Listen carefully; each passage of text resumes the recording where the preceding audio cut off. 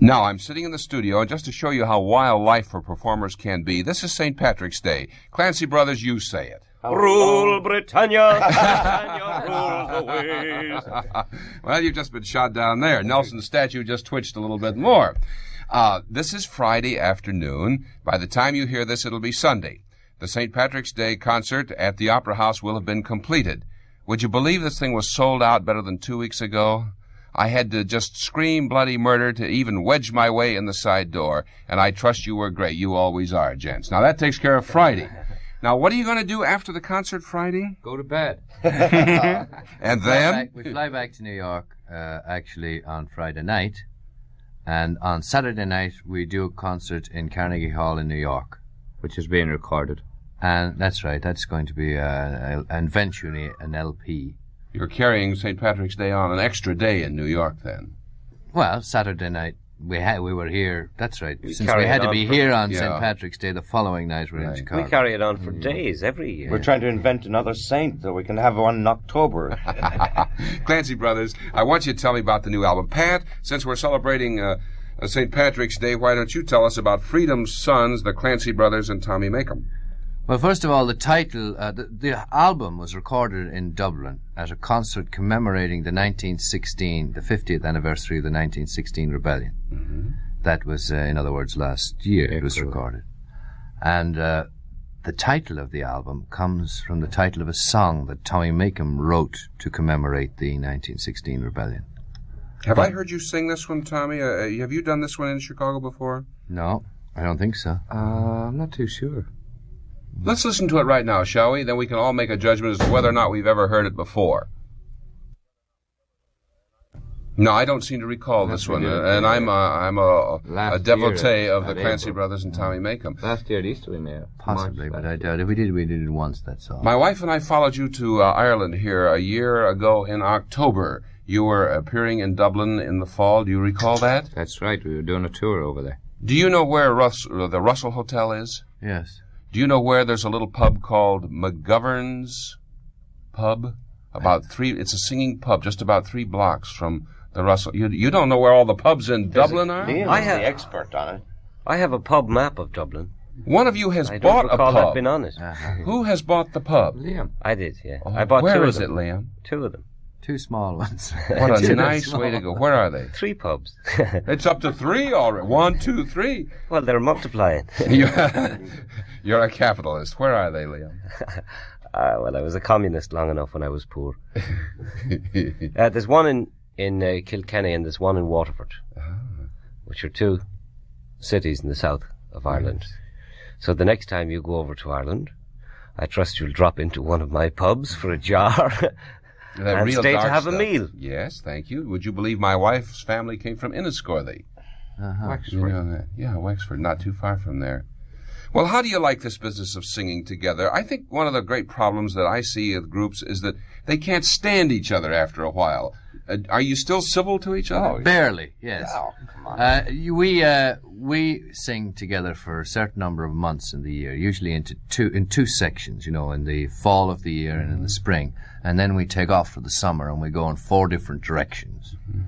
This is healthy. Yes, it is. You have to, because you can't keep, traveling on the same plane and in the same taxi, the same hotel, the same dressing room in a concert, the same stage. You have, I don't care who the people are, they're going to end up hating each other, or at least fighting each other anyway, which is a different thing, I suppose. I wanted you very badly. Last fall, I was back in New York. I did Arthur Godfrey's show for a week, and his producer called me and said, "Who do you want on?" And I said, "The Clancy Brothers and Tommy Makem." And they said, "Well, they're not even in the country, or they're heavily committed or something, so I missed you there." I'm really always to sit in the studio with you gents and kibitz around. I've said this many times. I'll say it to your face. When you come out on the stage, you bring men, and you don't come tippy-toeing out there. You come out to sing, and you bring something to the American singing theater that I think needs to be heard. And I get a great charge way down deep, whether you're doing things about the Whistling Gypsy, whether it's some of the new stuff. This new album, pick another one. Tommy Makem, you pick one.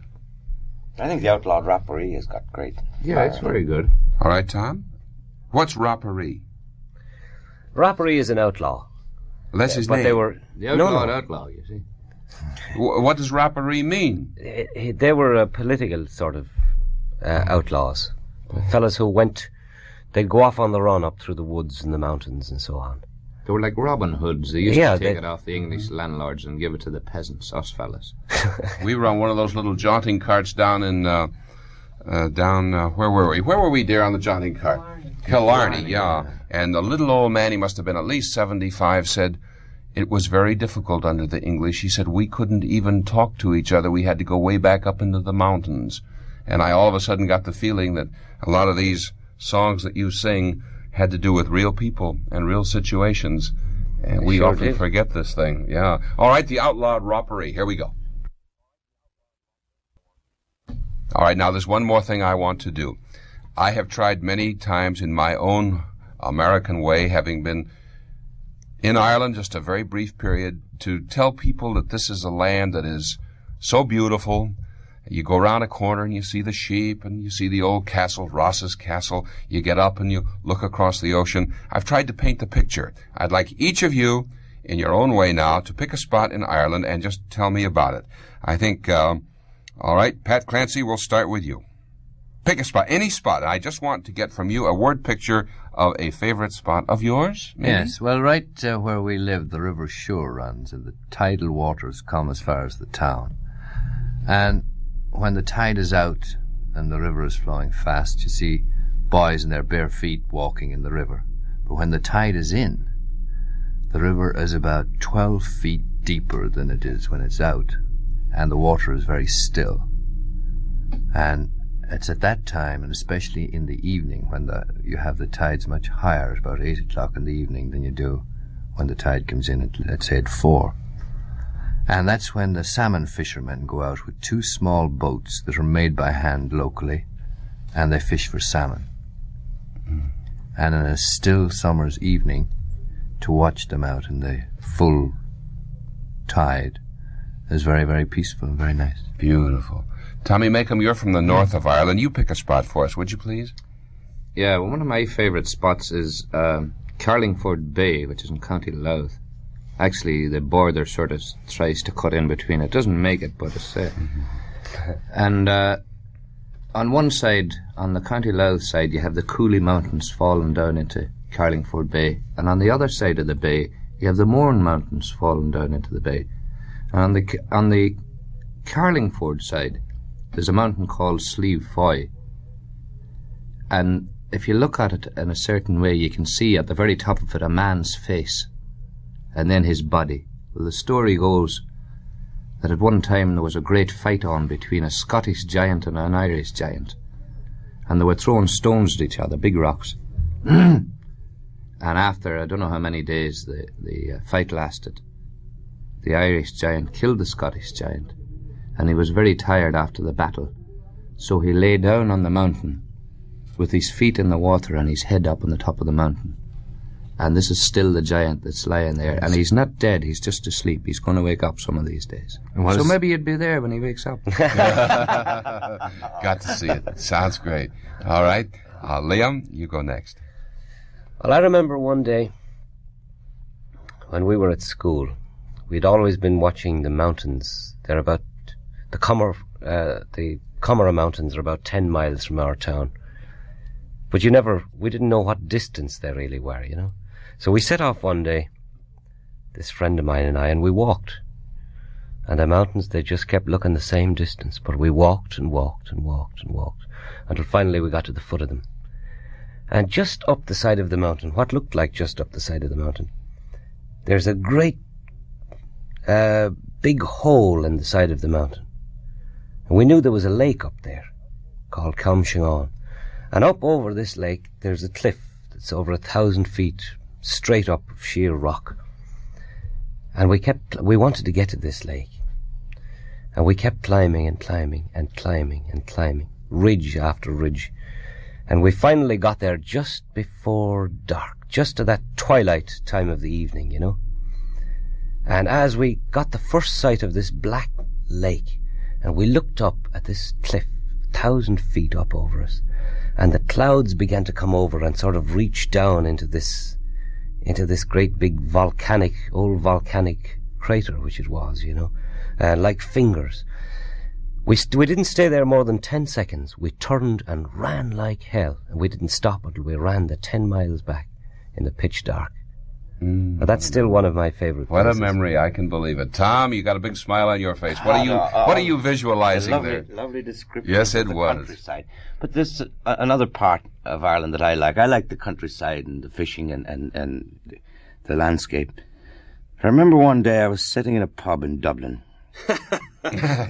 and I was talking with a fellow called Seamus Ennis, who was a traditional piper and talker. We were sitting there, and there was a lull in the conversation, and an old man came in with his little paper bag and a sandwich in it. "Pint," he said to the barman. Barman pulled the pint, pulled up in front of him. He opened the bag, took out his sandwiches, having his lunch. He had a painter's smock on. After a while, he heard Seamus Ennis and I talking about a soliloquy from Shakespeare, that we couldn't figure out who was right and who was wrong about the words of it. And this little old fella came over and put his head in, and he said, "Yeah, I'm afraid you're both wrong on that count." Oh. And he then quoted the entire soliloquy from Henry V, went back to his sandwich and drank his pint. Oh my gosh, all there. And I looked it up. He was word for word perfect. He turned out to be Brendan Behan's father. Behan's father? Stephen Behan. The people you meet. I remember a little pub up near the Cliffs of Moher. In a little town, it was raining, and we stopped, went into this dark little pub, and there, on the wall, just to the side of the bar, was a picture of President Kennedy. And we got into a conversation with these people who had such a deep feeling for the president. Then we got into Galway, where they've been doing all the building and the dedication of the Central Park to him. The little memories of Ireland. Those of you who are with us this Sunday afternoon, we've been swapping stories and sharing experiences with the Clancy brothers and Tommy Makem. By the time you hear this, they'll be back in New York.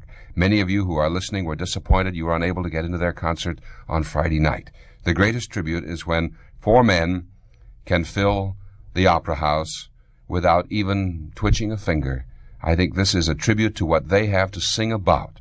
It's a tribute to them as individuals and to their music and Ireland. They are coming back on April the 28th, I am proud to say. So if you were disappointed this time, they'll be at the Opera House again. This will be a benefit for St. Emmerich's Church, Country Club Hills, Illinois.